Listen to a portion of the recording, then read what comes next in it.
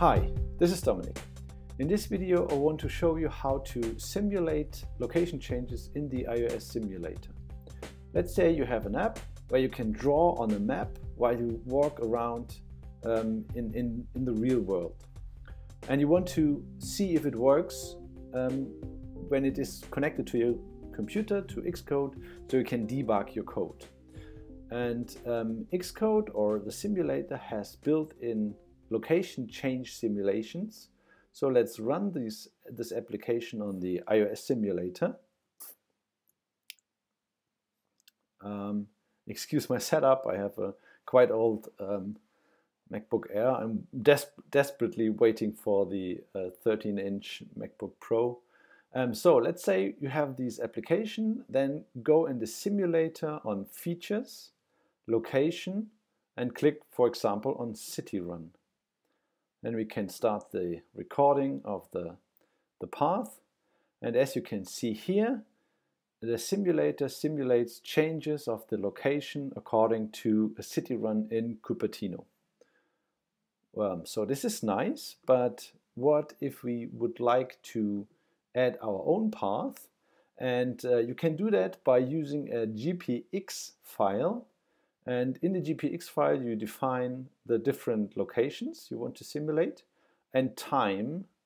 And what is important is the time difference between those places, because this is used by the simulator to simulate movement. So the greater the time difference between 2 points, the longer it takes in the simulator during the simulation to get from one point to the other. So you can use this to add your own tracks. And when we do that, with the application still running, you can ignore this log output. There's something strange going on in Xcode 11.4, I guess. And with the application running, you can click in the debug bar on the location icon.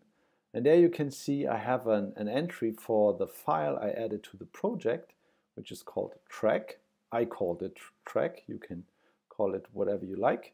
And if I click that, the simulator simulates the track I put here in the GPX file.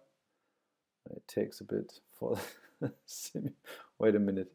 We stop here and record again. This is a bug in the application I'm developing right now, so can ignore that. So now it simulates the track according to the track GPX file I added to the project, and this way I can add different tracks and different movements and see if my app works. You can generate those GPX files yourself. It's quite easy structure. It's an XML file. To help with the generation of those files, I've created an open source project, GPX Root Creator. It's a Swift UI Catalyst app, so it's kind of rough at the edges because Swift UI and Catalyst are quite new. But you can use it to generate those GPX files and export those. And here you can put in how long it should take from one point to another, and you even can change it from point to point, the time difference. Check that out and see if it helps in your development workflow. This is all I have today, and see you next time. Bye.